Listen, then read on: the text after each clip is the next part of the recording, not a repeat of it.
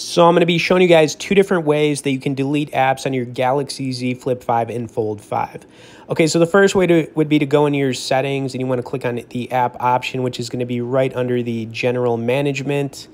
And then when you click on apps, what you're going to want to do is find the app you want to uninstall. I'll go with Crossy Road here as my example. Then all the way at the bottom, you're going to see an uninstall option. Now, when you tap it, it's going to say, are you sure you want to uninstall this? You would just click OK.